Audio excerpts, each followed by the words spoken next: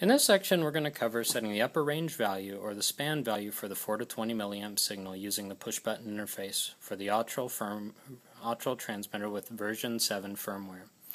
We'll still be using the two buttons as before. I'll refer to this one as the 0 or left button and this one as the span or right button.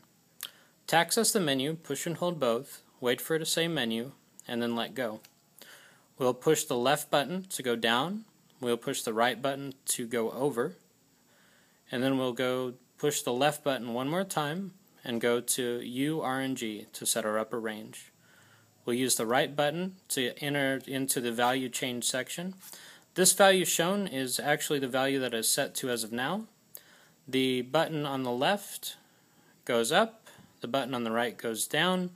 We push hold to move forward. So again, down, up, both to go forward, all the way through until we hit save. At this point we can hit the right button to lock that in and we will be saved.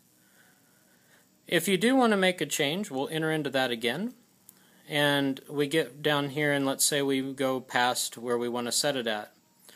When we get to save, if we push and hold the left button there, it'll say cancel and that change will be aborted. So you will not have any effect on process or anything else by hitting cancel. That's as easy as it gets there with setting the upper range value using the new version 7 firmware in the Autrol Transmitter.